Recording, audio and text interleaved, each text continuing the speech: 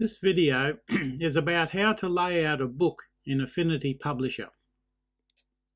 Not how to create a whole book, just how to set it up and lay it out in the first place. You can use Affinity Publisher to create a professional looking ebook or a book for print publication. But first, determine if you want an ebook or a print book. It's not a good idea to try and do both at the same time. And what we'll do here is I'll first set up a print book and then I'll set up a document for an ebook. And ebooks you could use in a PDF, for example. Now you want the pages set up for the entire book, so you then create the layout for the master pages, which act as templates for all the pages of the book. So the layout for each type of page is consistent.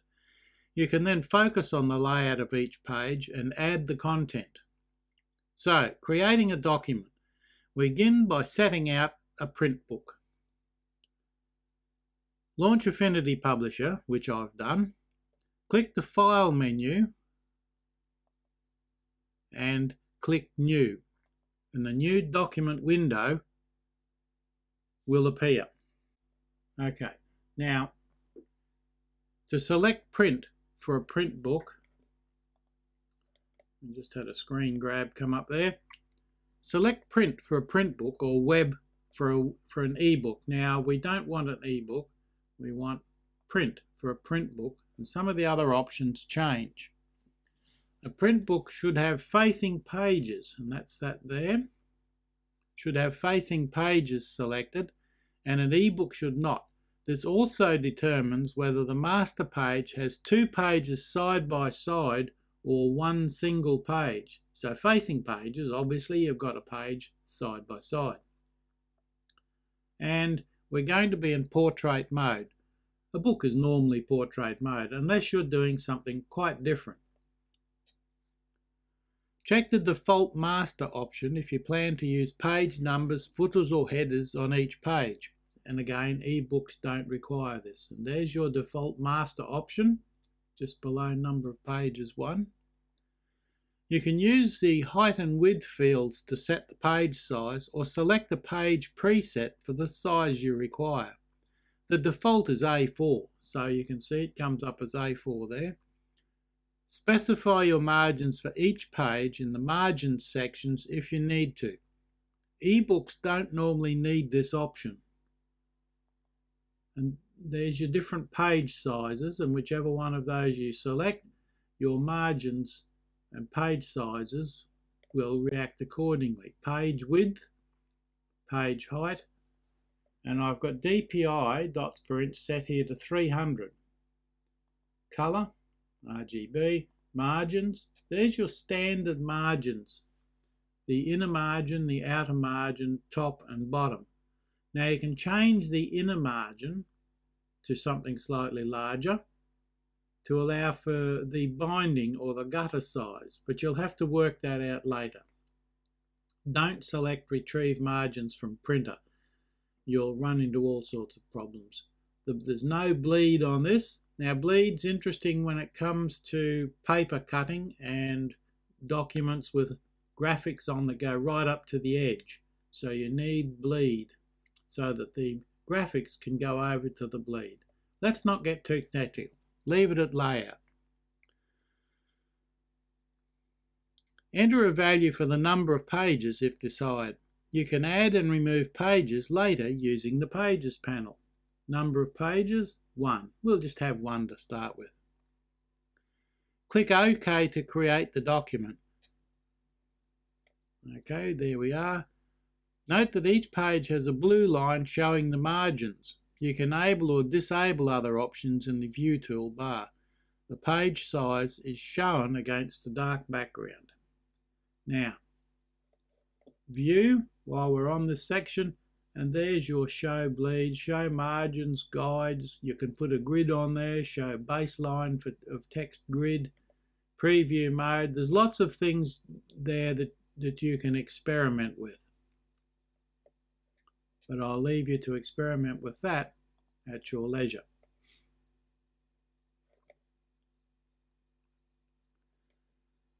The left navigation pane shows the Master A page associated with this document, and below that, page 1, the first page of the document. So there's Master A and there's page 1.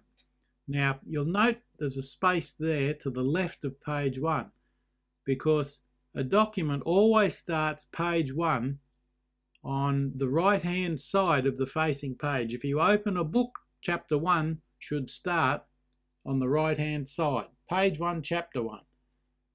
You may have other pages there, but that's not page 1. That's page 1. And it's related to the Master A. Now, if you double click on that, double click on Master A, you can see that you've got a left page and a right page. Double click on the page 1 and it goes back to single page showing. That's the page showing. So, how do we set up the master page? Double click on the master page icon in the pages panel. That's that there. We've got main page showing, master. It will temporarily replace a single page in the main editing area. The master page appears in the main window and acts as a template for the pages of your book. Changes you make to the master affect all pages in the book using that master page, and you can apply different masters to different pages. To add page numbering, on the Pages panel, that's there, select a master page from the window. We've done that. We've got master page selected. From the text menu, I'm jumping ahead of myself. We need to create a text frame, tongue-tied, to place your page number field and optionally extra headers and footers, etc. So this is the master. Let's go to there, which is a frame text tool.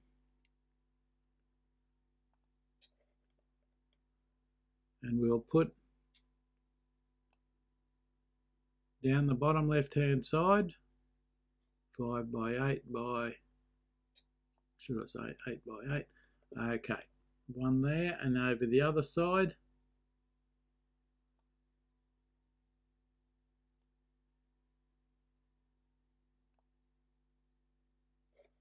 now I want to move that slightly, so go back and select the arrow and just move that in there. Now that's about the same place. You can be much more precise with this, and of course you should be. Or I can put the page right up to the edge of the margin. That one's on the edge of the margin, and so is that one there. Now we've got that there. From the text menu, select Insert Fields and Page Number. From the text menu, Insert Fields, Page Number.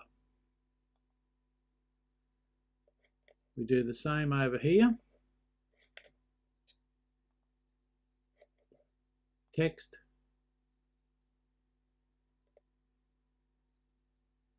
Insert Fields, Page Number.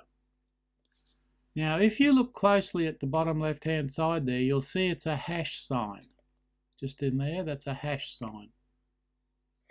I'll just bring the pointer back so we haven't got that. There's a hash sign, there's a hash sign. Now, it's not showing the pages because this is the master page, remember?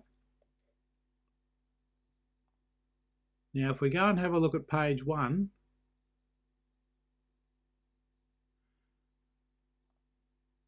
double click on it.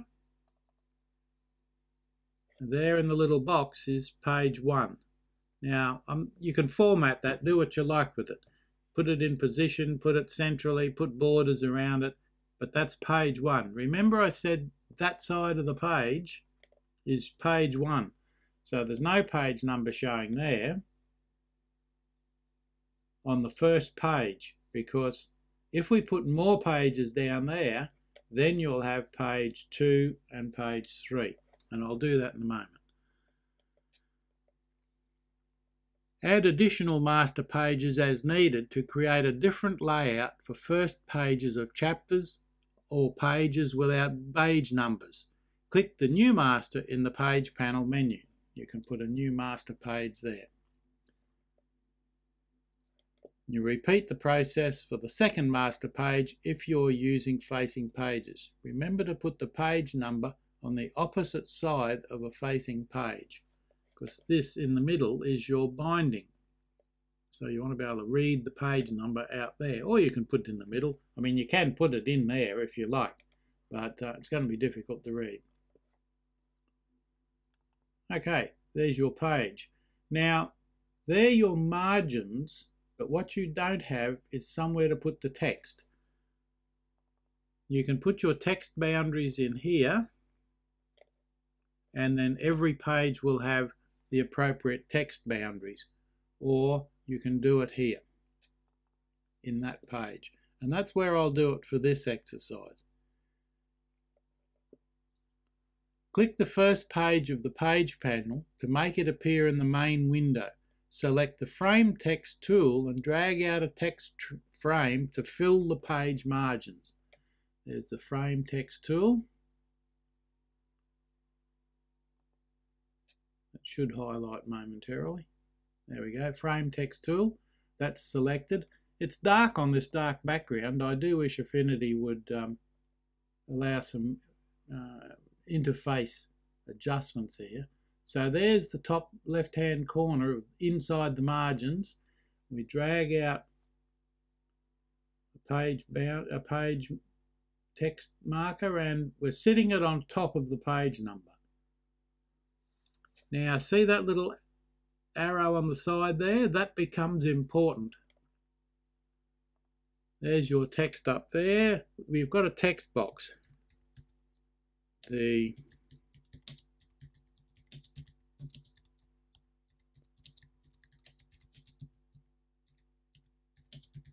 quick brown fox jumped over the lazy dog. Highlight that. Go up to, well, we've got Arial. Let's give it a decent a font we can see. Back issues.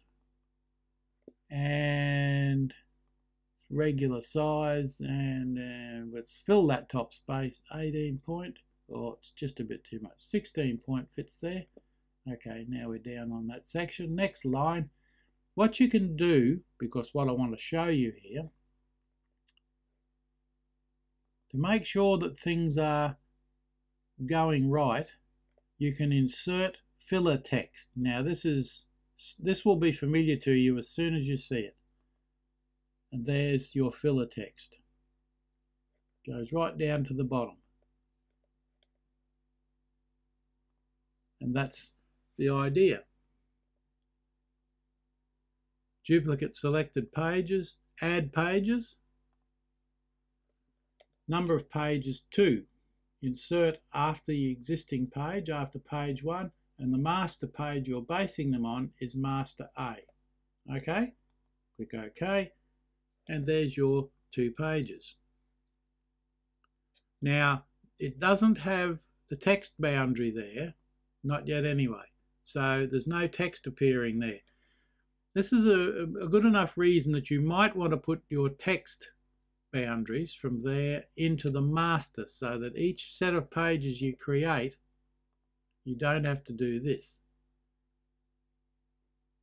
Find the edge there. Drag it out, down the bottom. You'll notice it's got page 2 in there. We'll do the same over here. And there's page 3. So you've got page 1, page 2, page 3. There we go, page 2 and page 3. Now how do we get the text in here into the next one as well? There's the arrow.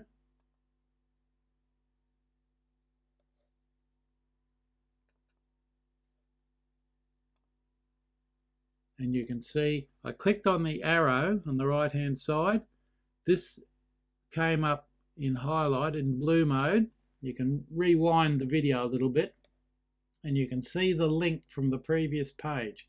So if you've got a document you want to pull into this, That's how you do it.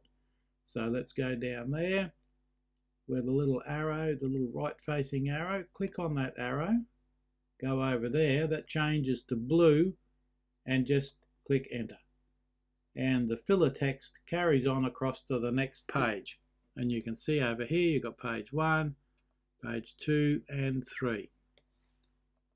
And that's it.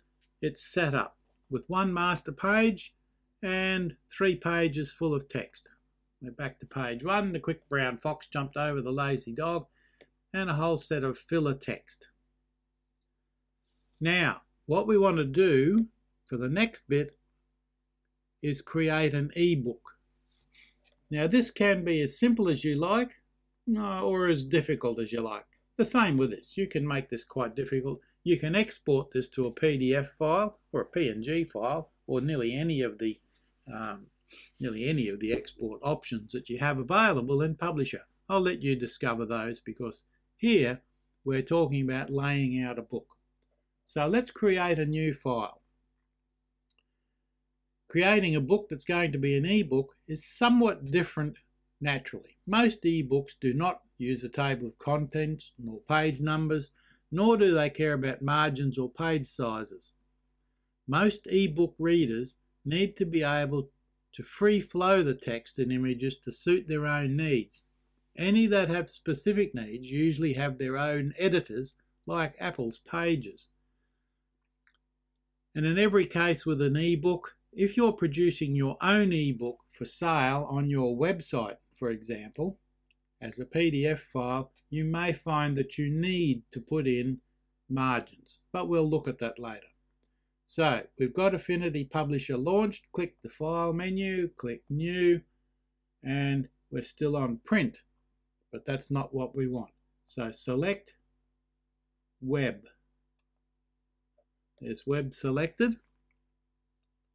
Check the default master option if you plan to use any form of formatting or pre-formatted sections of each page. Ebooks don't normally require this.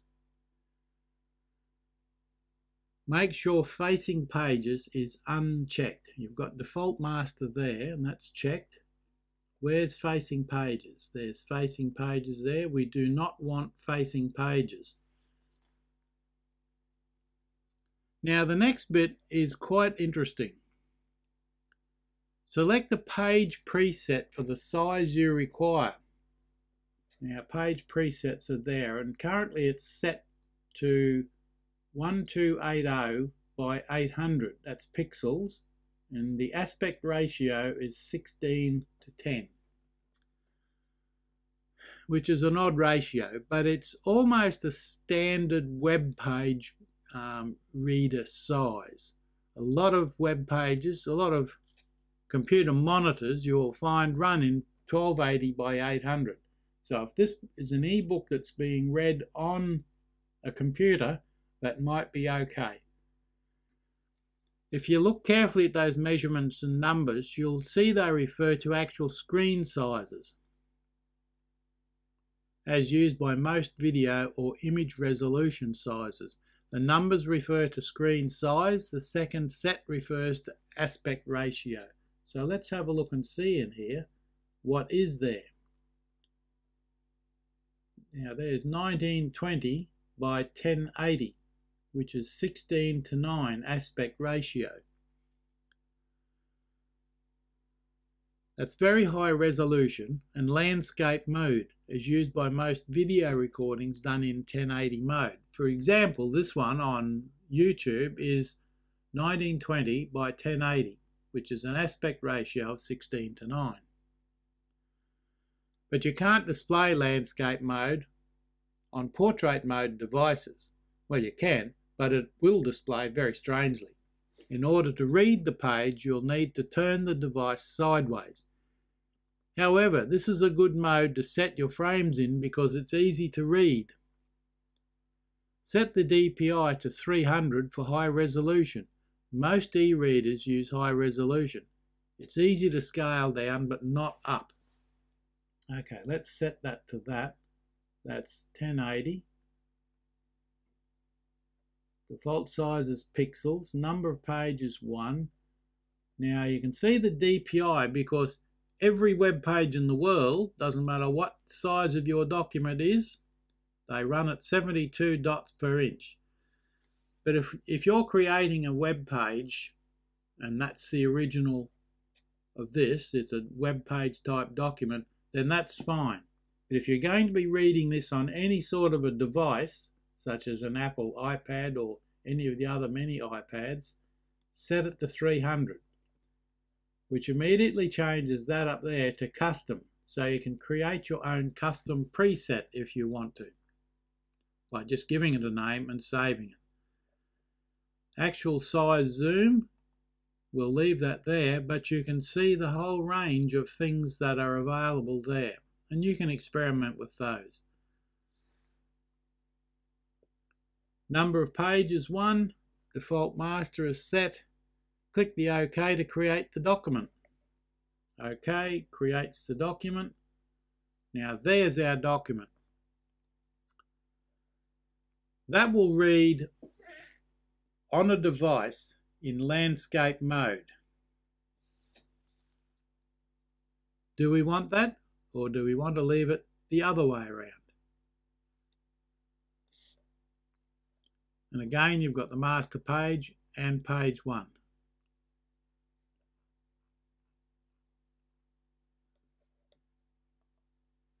So let's try another one. File, new, for the web, and the default setting of 16 by 10.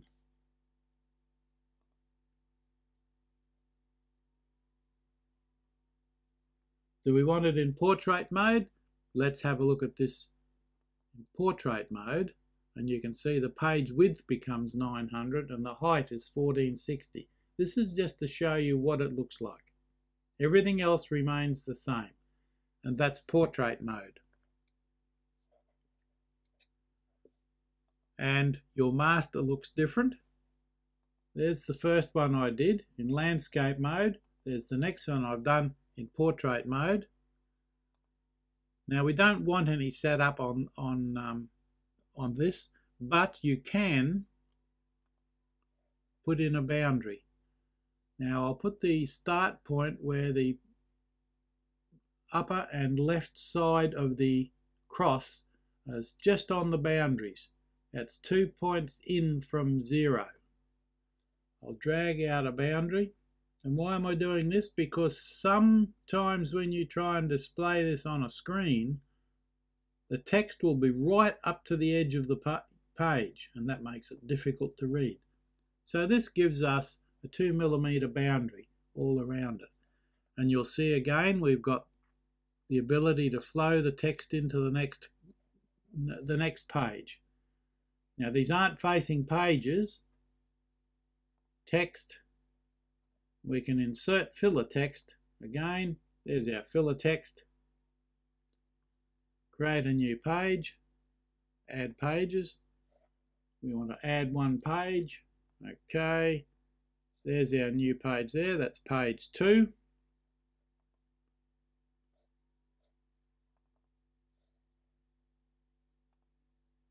Go to the little arrow, page 2, go to there. We've got to put, we've got to put our margins in there so we can fill it with text.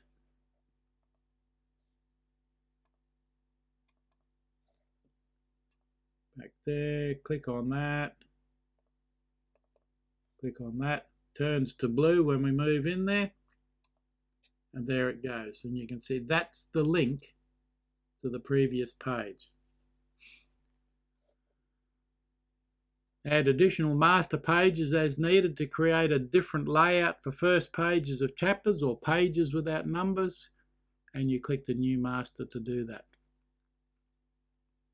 And you can drag, if you make changes to that or add another master, you just drag it on top of the page you want to change and it will change it, because it doesn't necessarily apply to every page in the document. And that's all there is to it. Setting up an ebook in portrait mode, setting up an ebook in landscape mode in very high resolution, and setting up a print book with multiple pages, page numbers, and it allows you all sorts of other formatting. You can put a footer in there, you can put a header up there, do what you like. How to lay out a book in Publisher.